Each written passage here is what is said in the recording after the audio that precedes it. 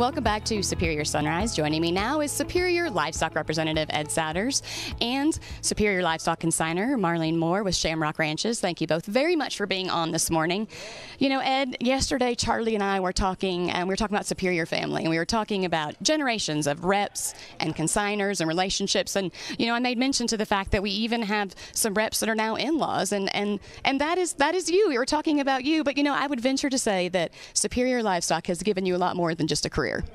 Yes, ma'am. It's just been an extension of the way I was raised, family values, family, and it's just a wonderful experience to have producers feel, or we feel like we're family and working together.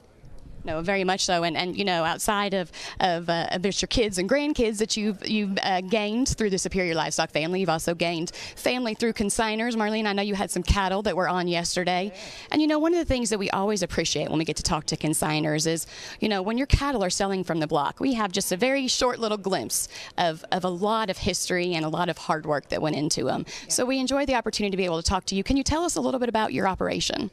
Yeah, my place, we're the second generation there. We bought it from the neighbors. They're farmers, and they didn't like the Canyonland Ranch, so my grandpa bought it in 49, and I was born and raised there. My parents were divorced. I came back when I was 30 to help my grandpa die, and took over running the ranch and developed it, and been going ever since.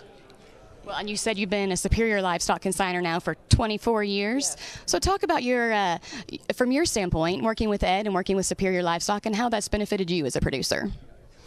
It has given me a place to go with the cattle I buy. I try to make load lots, try to satisfy my end buyer, which is usually the feeder part of the industry.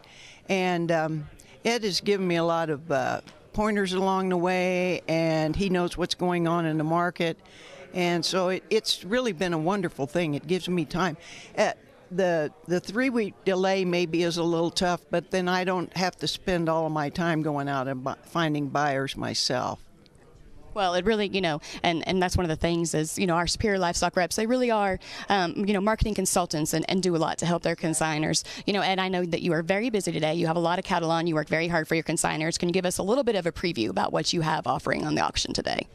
I have an outstanding set of program cattle, calves, some of the top producers that I'll have, and that's hard to say because, you know, I look at everybody as being, but we do have a lot of top-notch producers in cattle today. Well, we appreciate you both being on this morning. Thank you so much for sharing a little bit of insight into Shamrock Ranches. Ed, thank you for being on. We know we had to stop by hair and makeup first, but we appreciate you stopping here and being on with us this morning. Don't go anywhere. When we return to Superior Sunrise, we'll be joined with Kelly Kunzler.